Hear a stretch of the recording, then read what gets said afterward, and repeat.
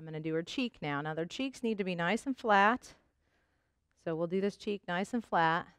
Our pattern is going to come from the corner of the eye to this dark dot right here on her cheek. They all have a little bit of a different colored hair right there, regardless of their color. And that dark dot has to be exposed. It's usually right on the zygomatic arch, which is that curved bone right there that you can feel, if you feel it. And I like to use the real knife for that. And I like to just gently and slowly, because this hair is very similar to the shoulder coat. It's not a heavily coated area, so you can pull a bald patch in a hurry. And if you do, it's okay. It grows back. It's all right.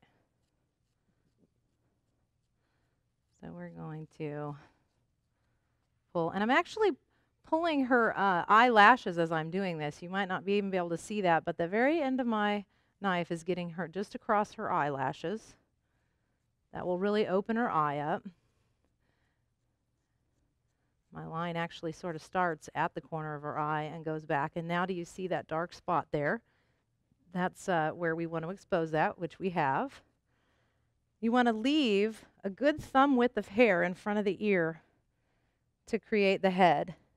So I usually just stop about a thumb width ahead of that. And so I'll leave this bit of coat right here so that when we style her, her top knot blends into her ruff.